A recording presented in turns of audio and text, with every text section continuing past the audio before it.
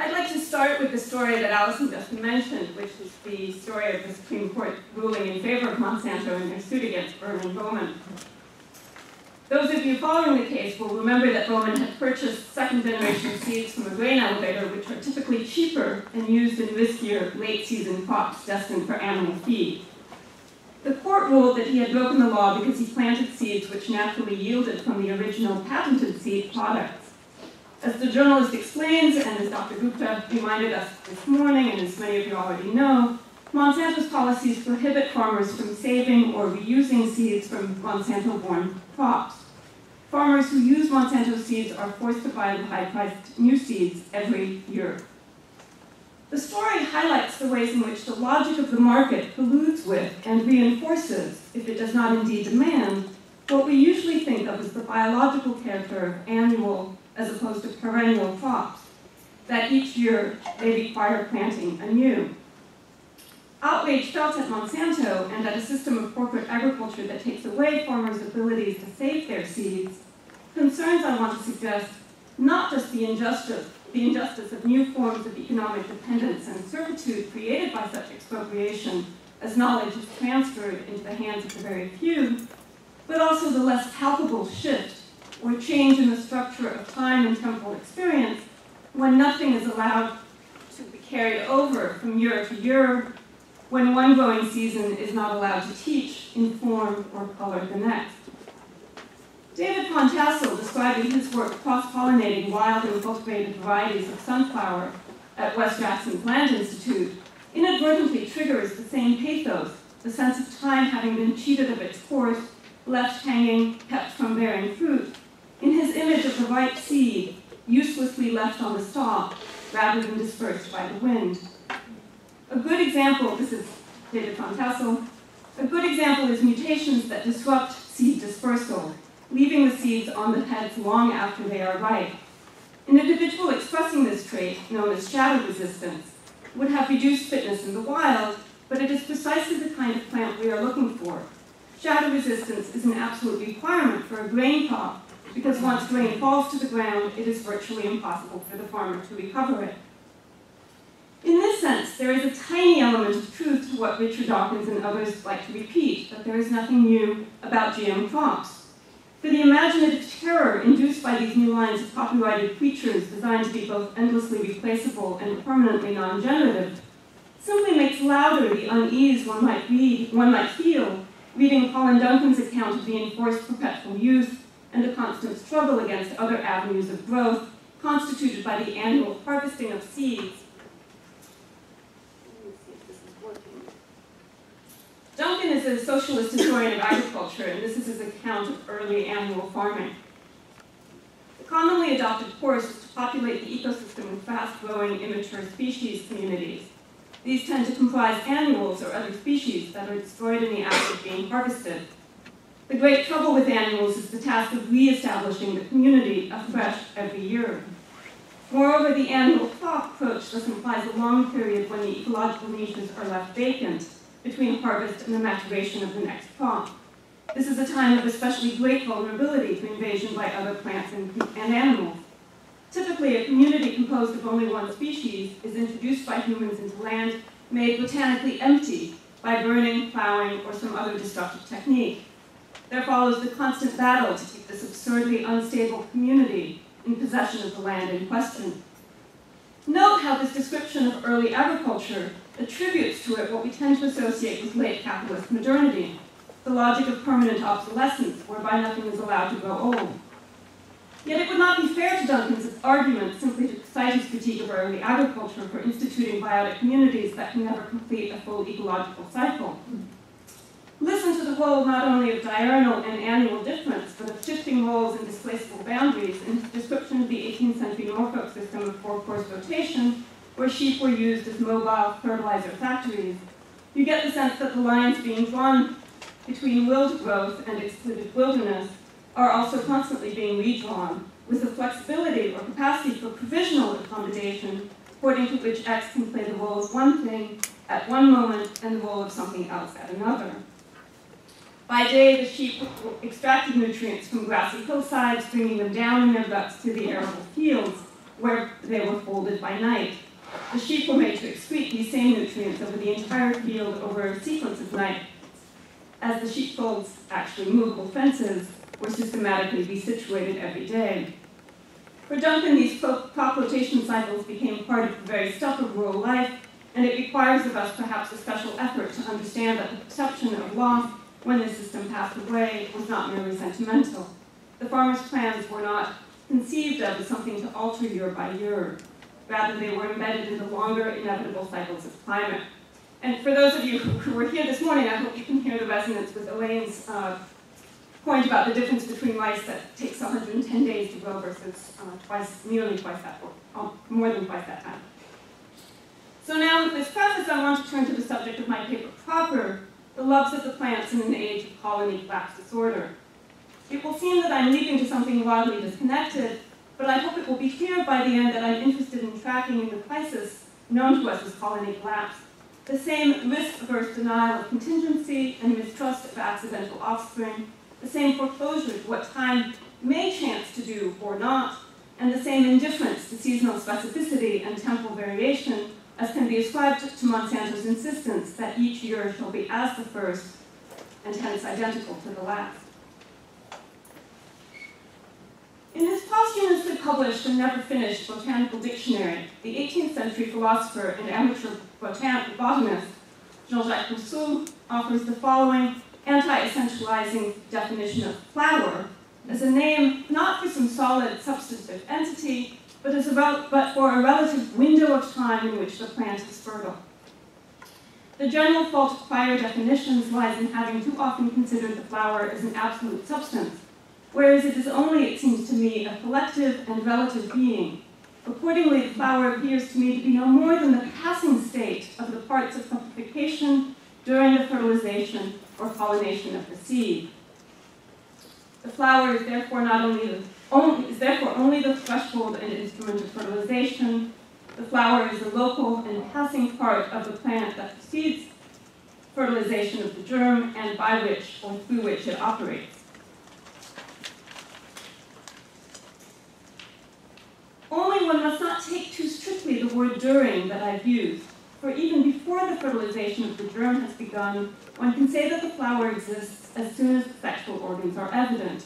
That is, as soon as the corolla has blossomed, and ordinarily the anthers don't open themselves to the seminal dust from the moment that the corolla opens itself to the anthers. Nevertheless, fertilization cannot begin before the anthers have opened. One must thus necessarily give a little bit of extension to the word during, to be able to say that the flower and the work of fertilization begin and end together. There's much to say about the indeterminacy of this during, which requires a little extension, which must be granted some leeway of indeterminate length on either end, and whose parameters cannot be strictly defined. The slight décalage or time lag between the opening of the corolla and the release of pollinating dust from the anthers represents a temporal gap that is stretchable, but not infinitely so. This temporal disaccord should have been a clue that most plants do not self-fertilize, but rely on insects and wind for cross-pollination. It's as if the temporal gap in the readiness of one part of the plant and that of another cancels the spatial proximity, at which Charles Darwin will wonder a few decades later. How strange that the pollen and stigmatic surface of the same flower, though placed so close together as if for the very purpose of self-fertilization, should in so many cases be mutually useless to each other. Such mutual uselessness was not apparent, however, to most 18th century botanists. Indeed, according to Alexandre Crooke and Francois de Laporte, in the 1770s, when Rousseau is composing the dictionary, the general consensus is that hermaphroditism, that is, the presence of both female and male sexual parts on the same flower, implies self-fertilization. In his book, The Second Order of Nature, de Laporte argues that excitement at the discovery of plant sexuality and ongoing efforts to prove the existence of what Erasmus Darwin, Charles Darwin's grandfather, called the loves of the plants, left 18th century botanists with little interest in the seemingly accidental possibility of insect pollination. Only late in the century did the German botanist Cordeler John Sprengel, observing the different times of maturity of stamens and pistils, begin developing the theory of insect pollination. Until then, according to de la Porte, the bisexuality of plants is understood to be a consequence of their fixity or immobility. Since they can't travel to others, they must be self-sufficient. We know from Erasmus Darwin's poem the fanciful constructions to which this exclusive emphasis on autogamy or self-marriage leads. Some kind of downward inclination from female to male has to be imagined in cases of flowers whose pistils are taller than their stamens. The female of the Ecobolium augustifolium, rose bay willow, bends down amongst the males for several days and becomes upright again when impregnated. Or there's the American cowslip, 5 males and 1 female. The pistil is much longer than the stamens, hence the flower stalks have their elegant bend, that the stigma may hang downwards to receive the fecundating dust of the anthers.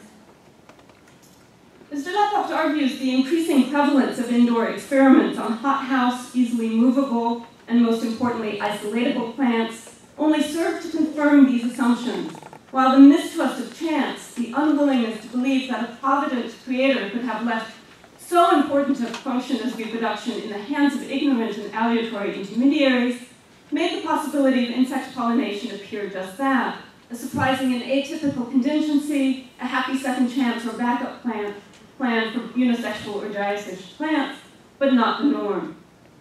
Insects in the winds were perceived, according to de la Porte, as responsible for hybrids and dismissed as delivering disorder, uncertain agents.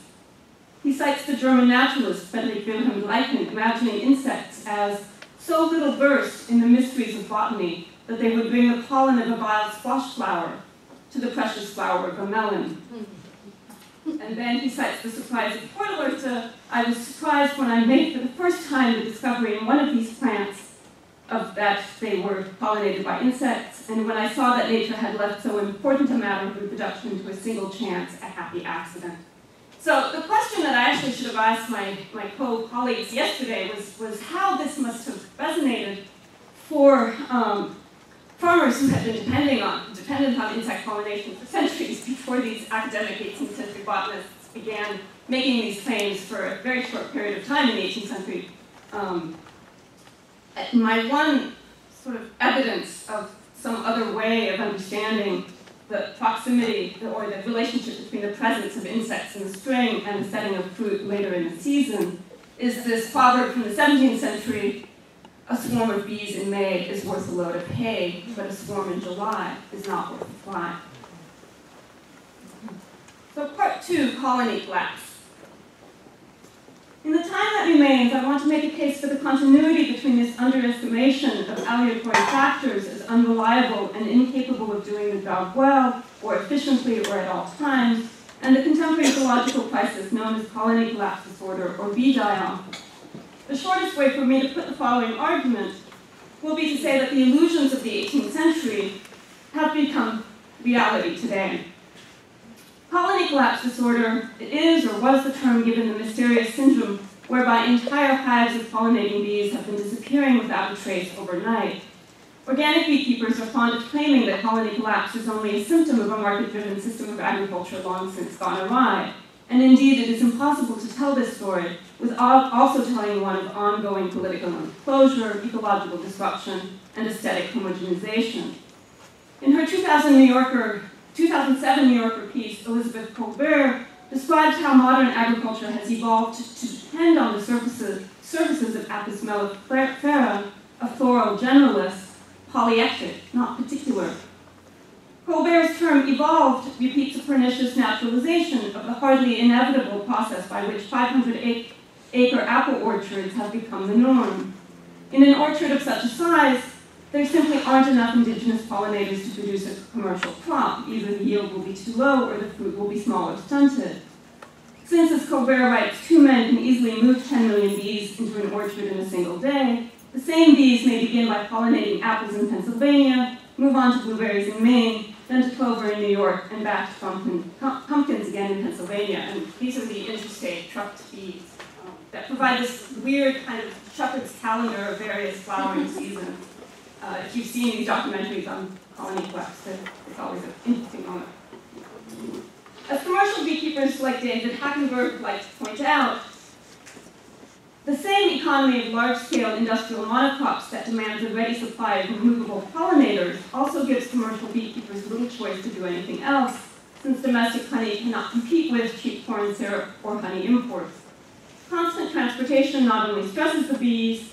Colbert's informant tells her he expects to lose 10% of his queens simply as a result of the jostling on the highway, but leaves them no time to make sufficient honey to feed themselves or their young, so that their diet has to be supplemented with the very sweeteners that have turned them migrant workers in the first place.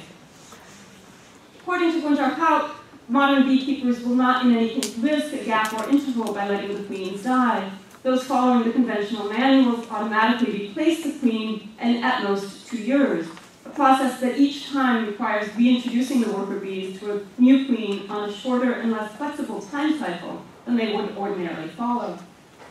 I hope this quick sketch sufficiently renders the paradox that I want to emphasize, that of a system of agricultural production that has been brought to the breaking point, rendered terribly and ironically fragile by its own intolerance of vulnerability.